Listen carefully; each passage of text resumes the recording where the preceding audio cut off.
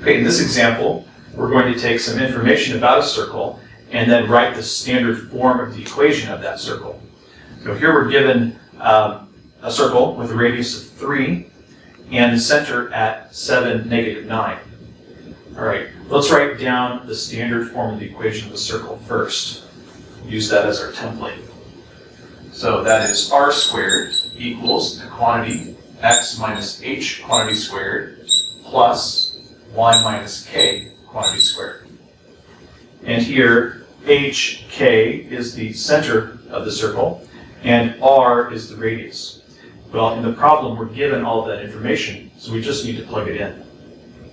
The r is 3. We can put that in, so 3 squared. And then we have x minus h.